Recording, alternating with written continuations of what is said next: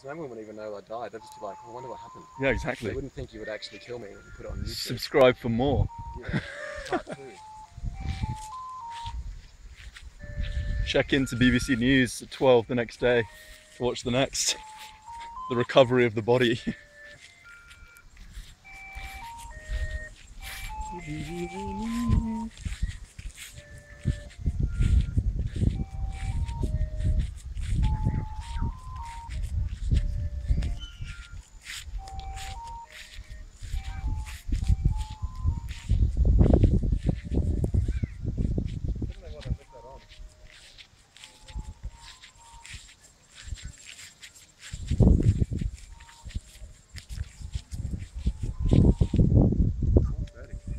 What time is it?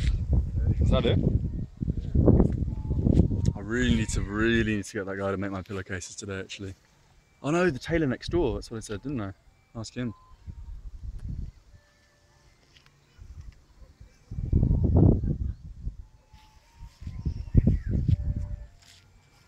It's really far. We walked further than I even realised. It's actually quite beautiful. We fucking ran back through that fucking river like a fucking commandos in Vietnam being chased by the Viet Cong.